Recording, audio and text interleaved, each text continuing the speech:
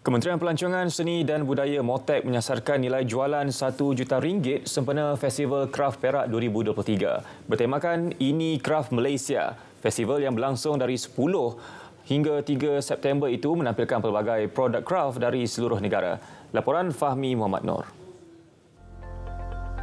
Timbalan Ketua Setiausaha Kebudayaan MOTEK Muhammad Yusri Muhammad Yusof berkata, penganjuran festival edisi ke-7 itu bertujuan mempromosi dan mengkomersialkan produk kraf tangan tempatan selain membudayakan seni kraf dalam kehidupan masyarakat. RM1 juta tu manfaat yang akan dapat tu ramailah, contohnya daripada produser kraf daripada Perdana, juga daripada Perak dan seluruh negara yang kita jemput.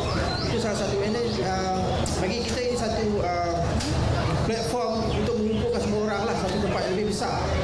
Mungkin yang last year tu mungkin tak sebesar ni, tapi kali ini kita buat lagi besar lah. 75,000 pengunjung dijangka hadir memeriahkan festival di dataran Menara Condong, Teluk Intan. 51 usahawan kraf terlibat dengan pelbagai aktiviti menarik disediakan, antaranya demonstrasi, pameran dan jualan produk kraf. Paling mencuri tumpuan, variasi batik Malaysia. Saya rasa ini satu program yang amat baik, yang mana untuk pendarahan kepada rakyat Malaysia, terutama yang peminat-peminat batik lah. Tapi kalau dia bagi pendarahan yang agak jelas kepada orang, saya ingat industri ini boleh diterima pakai oleh anak muda lah. Saya memang suka batik Malaysia. Ini bukan kali pertama belilah. Actually memang suka pakai batik. Memang best. Menarik, memang cantik, memang lawa. Kemas, you pakai rasa kemas. Kan? Rasa segak, okey lah.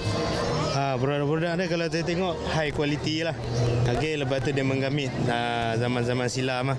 Kalau kita tengok dekat rumah-rumah tuh kita apa semua dulu, adalah barang-barang ni dia menggamit memori lah sikit.